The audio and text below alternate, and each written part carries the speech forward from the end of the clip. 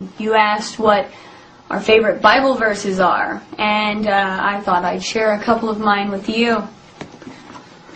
I have a lot of favorite Bible verses, but I'll share a couple of my absolute favorite.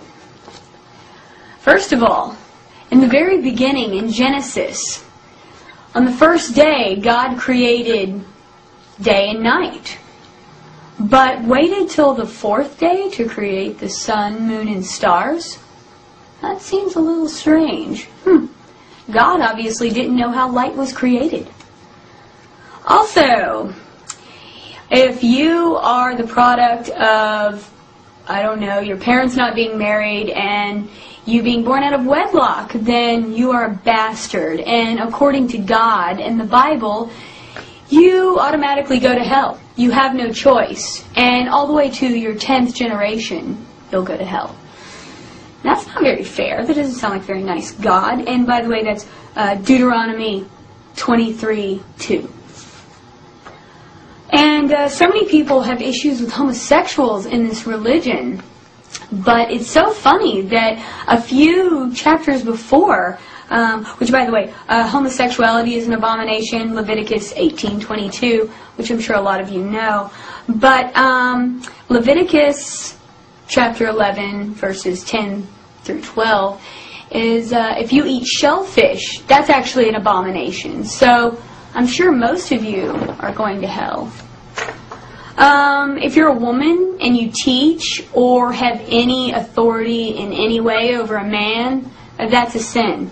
Because according to 1 Timothy chapter 2, verses 9 through 14, that's not actually allowed, and women are supposed to be silent.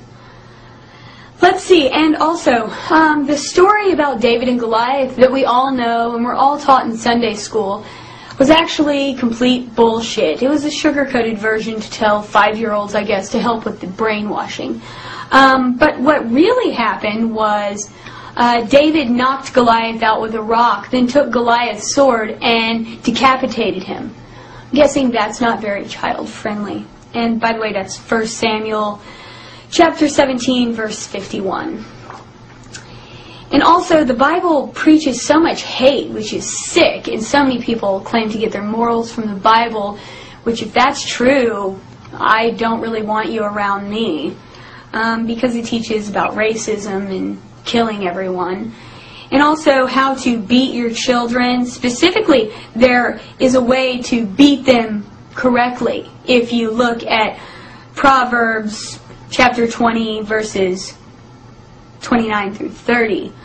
And pretty much if you don't beat your children, Proverbs 13:24, then you don't love them. You can beat the foolishness out of your kid. And stubborn and rebellious children should be taken to their town elders and stoned to death. Wow, I should have died a long time ago. The Bible is a very fucked up book. And anyone that values it and believes in it, you're pretty fucked up too.